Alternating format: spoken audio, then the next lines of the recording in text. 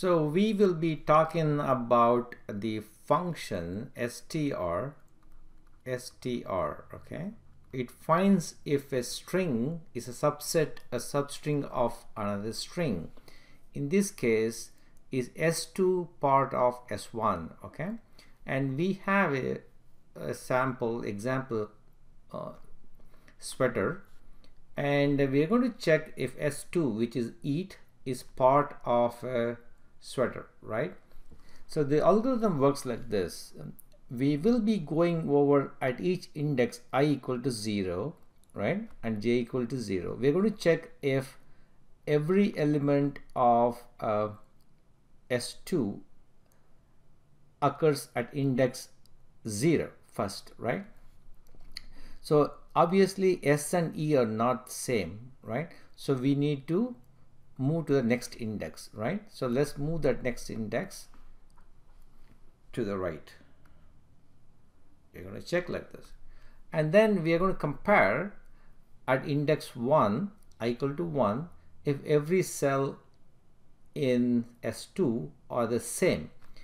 W and E are not the same, so we kind of not proceed with the rest of the cells in S in J, right? So we need to move again to the next cell.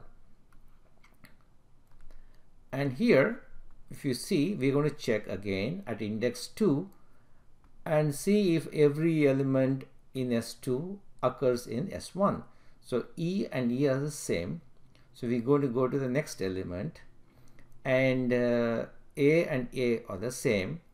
Go to the next element, T and T are the same.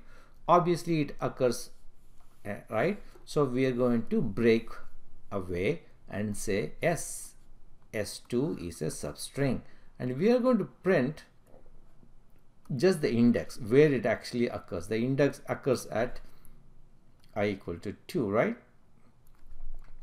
So the algorithm basically works like this. You take the for loop I equal to 0, I less than the string length of s1, right? Str len s1. There's a better way, but let's take it a simpler one, okay? And for j equal to 0, j less than string length of s2 and j plus plus. All right, so here we're going to check if s1, this is a very key concept that you need to understand here. I plus j it is, right? At I plus j is same as s2j. If you go here, if you check that, if not equal to, actually if it's not equal to, we stop, right? We don't want to proceed any further. If it's not equal to, we kind of break from the inner loop to the next index, right? So here, this is the concept that you need to understand, I plus j. Why did I do that, right? So let's say pretend at I equal to 2, right? And j, we're going to start at j is equal to 0, right? And we checked at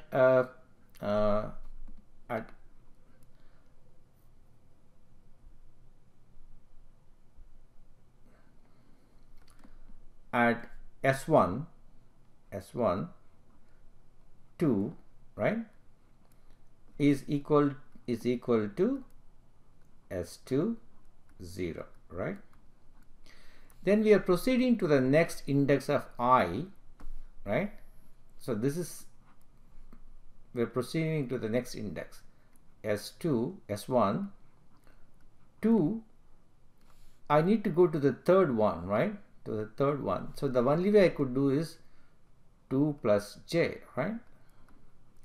This 1, 2 plus 1 is 3, right? 2 plus 1 is 3. And 2 plus 2 is 4. So that is why this I plus j comes in here. A lot of people miss this, right? So you need to pay attention to that substring and see how this algorithm works. Okay, only erase that guy. So the key concept here is this. So try to understand that concept. Why did I do that? So once you are here, once the loop is completely done, right, and you are here, you need to check, did you go all the way up to j equal to 2, right? When you're here, that means what? You matched every string, right? If j equal to string length of s2, that means you are exhausted all j's at a particular I. For a particular I equal to, we don't know what that I, you exhausted all j's, that means there's a match, so you print that index. That's all the algorithm is. So here I'm going to lay out the algorithm for you.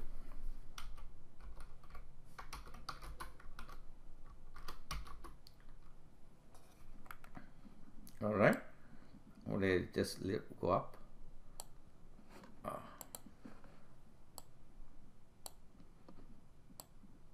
All right, so here same thing what I did shown you, and a second for loop, and I plus j not equal to, if it's not equal to, you break. Once you're done, you check if j is equal to s2, that means you found a substring. You can break out of the for so that is the main algorithm. I'll upload it, and here if you see there's a better algorithm. Instead of doing the string length s1, see why you could use just length, which is a difference of string length minus string length s2. So there is a way, this is a better way, right? So but figure out why I do that. That's for the homework for you. Okay, thank you.